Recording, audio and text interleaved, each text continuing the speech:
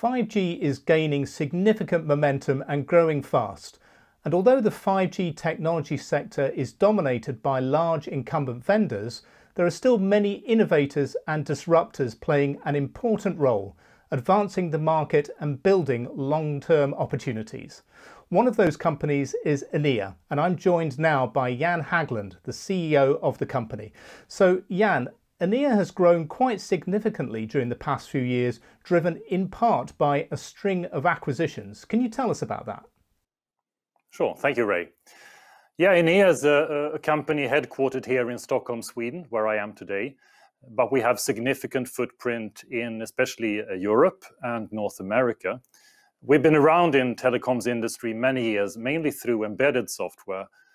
But as you say, during the recent years, we've grown significantly and expanded into network applications. And part of that has been through strategic acquisitions. 3 years ago, we acquired OpenWave Mobility. That took us a leadership position in video optimization and also data management, specifically network data layer. Then we also acquired a business unit from Atos, also in data management, but more in policy and access control applications. And our most recent acquisition, also in data management, was a company, Aptilo, specializing in policy and access management for Wi-Fi and Internet of Things. And I think this combination of 5G and Wi-Fi makes us pretty unique in the industry, something to watch out for. Okay, so Enea's been very busy and sending clear intent and signals to the market there. So you mentioned data management, and clearly 5G data and data management is absolutely critical to the operators. But do the operators appreciate its value? Yeah, we've selected data management because we believe that there is a lot left to do, both for us as a supplier, but also for the customers. It's been talked for many years about data as the new oil.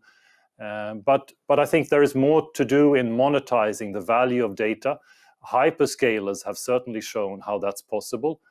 We know that operators are in a bit of a different situation with safety and integrity requirements.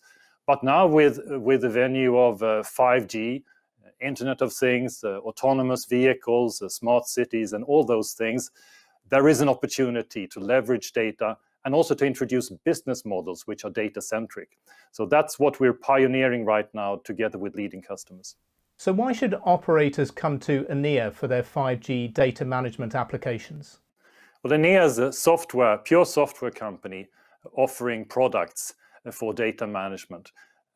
One of the key offerings is the network data layer.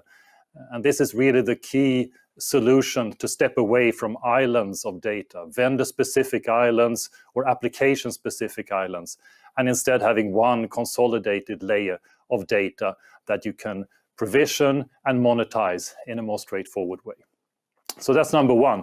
Number two is that this enables applications to be built in a new and quite frankly less complex way. So we also have applications for unified data management, policy control, access control, all leveraging this network data layer.